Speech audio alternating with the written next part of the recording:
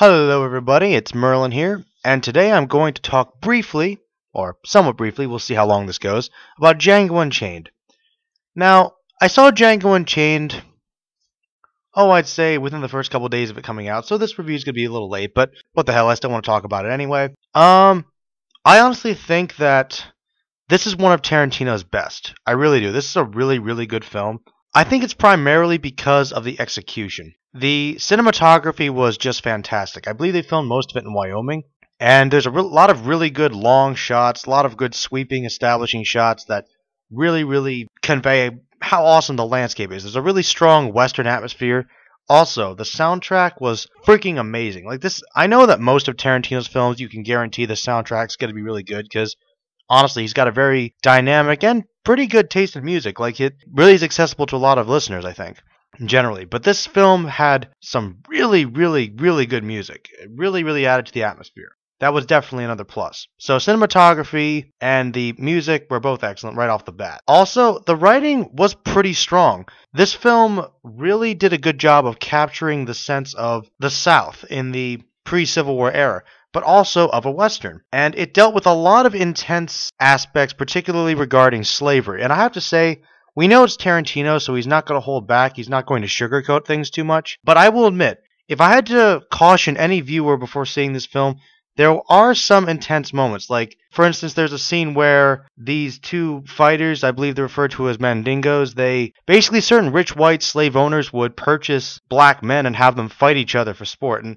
there's this one scene where these two guys literally tear each other apart pretty much. And there's another scene where one slave that tries to run away is torn apart by dogs. I mean, there's some really intense stuff here. And there's a whipping scene. It isn't held back.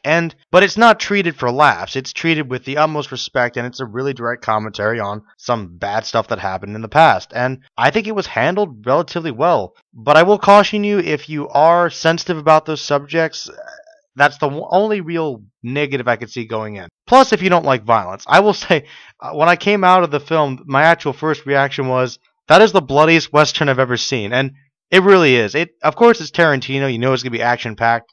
It was bloody. Like, it was over the top. There was blood everywhere for no reason. There's one point where the main character has to basically hide himself with a blockade of dead bodies. And there's just blood, like, so fake. It's so fake, too, and it's just going everywhere, and it cakes the walls. It's ridiculous. It's almost comical at points, but I'll say this. It's probably the most action-packed and the bloodiest Western I've ever seen. So take it or leave that if you will. But chances are, if you like Tarantino's other films, you'll like it due to that. The action's not going to take away too much from it. Getting into the actual story itself, it's a really good revenge tale about this slave named Django who basically goes on a quest to save his wife from a slave owner by impersonating someone that actually deals in slave trading with the help of this character named Schultz. And this character named Schultz is honestly the most awesome character in the whole movie. I don't know the name of the actor that portrayed him, but this guy did a great job. They really owned this character as being a really comical, down-to-earth bounty hunter, of all things, who really has a strong anti-slavery sentiment because he's a German. So he grew up in an environment that was really against that sort of thing, and it really shows in that he really despises slavery. And this guy also really handles himself in any intense situation. He's relatively cool and calm and collected, and he's got a great sense of humor. It's really awesome.